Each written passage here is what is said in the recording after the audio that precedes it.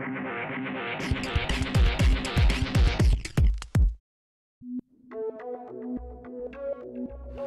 I'm Joe Wiesenfelder of Cars.com. Behind the scenes at the 2009 Chicago Auto Show, I'm here with the Chrysler 200C concept. You might have seen the 300C out on the road. This one's just a concept car, but it's gotten a lot of attention because it looks so good. This could be the look of an upcoming mid-size car. But it's more than just that. It's an electric car, what's called a range-extended electric car. It'll go 40 miles on a battery charge. You plug it in at night, and there's an onboard generator to keep you going if you run out of juice.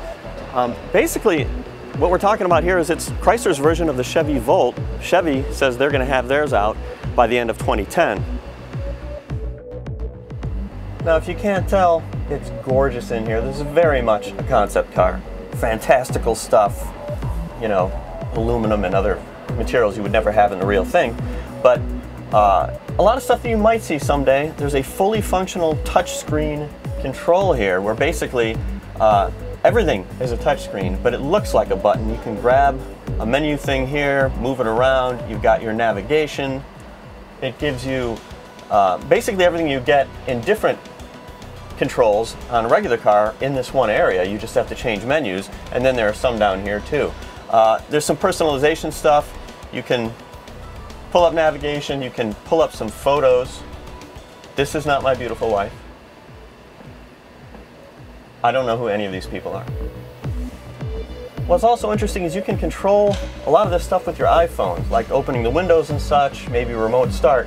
And because your iPhone's talking to the G3 network, and so is the car, it doesn't matter how far you are. You're not trying to talk directly to the car with your iPhone. So even if you're far away, you can start it up. It's pretty cool. That's not a very realistic interior for an actual product. This is a concept.